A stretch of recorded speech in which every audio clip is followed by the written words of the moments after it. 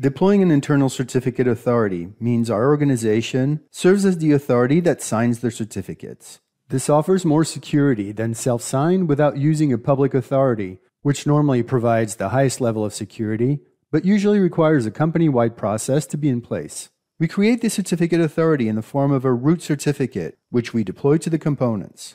Then we create the server certificate for AE, which gets signed by the CA. This is the procedure, and we outline the OpenSSL commands next. First, we generate the root certificate, which serves as the CA and signs the endpoint certificates. The root certificate needs a private key. Each time the root certificate signs a certificate, it needs a certificate signing request, or CSR. We create a private key for the AE server, and we'll refer to this key as the CSR key. We use the CSR to generate the server certificate, which needs to contain references to the hosts that are potential endpoints for the JCP. In the case of multiple network cards or distributed JCPs across multiple hosts, we build a subject alternative name or SAN configuration file. This file is required for the generation of the CSR. Once the file exists, we generate the CSR. Finally, we create the server certificate. This is based on the CSR and signed by the CA. We convert the server certificate to a PKCS12 format key store. We make the root certificate available to every component. The rest of the procedure is the same as self-signed, but the root certificate is used in place of the server certificates. Update ucsrv.ini, update agent.ini, and uc4config.xml. You can also import the root certificate into the Java CA certs or the Windows or Unix OS stores. This removes the need to configure the trusted cert folder in the agent.ini or uc4config.xml. You should install OpenSSL and create two environment variables for openssl.cnf and the OpenSSL bin directory. These are the SSL commands to execute the procedure. First, we generate the root certificate private key with the recommended settings. Then we create the root certificate.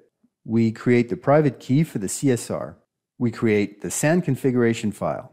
We create the CSR using the CSR key in the SAN configuration file. We use the CSR, the root certificate, and configuration file to generate the server certificate. Finally, we convert the server certificate to the PKCS12 format, which generates a key store file. All our files will be created in the certs directory. Let's check the environments.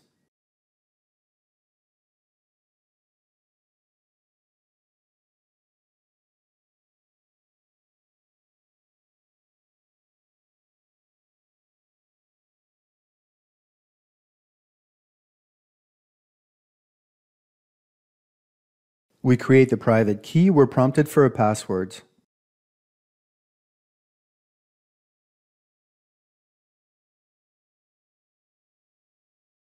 We create the root certificate. We're prompted for the private key passwords.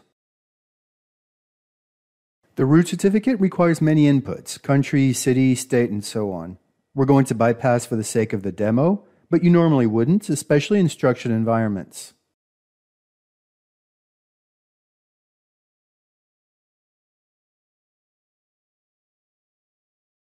The common name is required. Use the A hostname.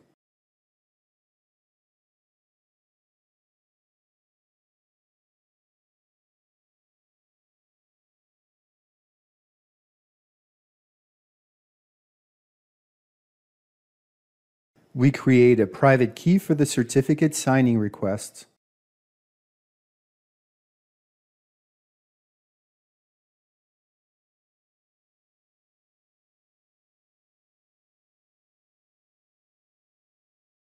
We've created the SAN configuration file. Let's open it. You have to copy the common name in the subject alternative name lists because the CN is ignored when the SAN names are present. The common name must match the name used by the agents to connect to AE.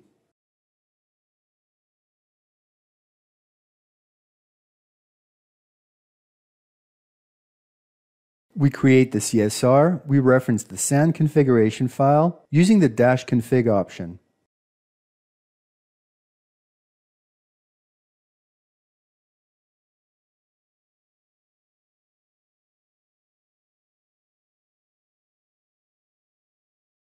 We create the server certificate using all the elements we've created up to this point: root certificate and key, the configuration file, and the CSR.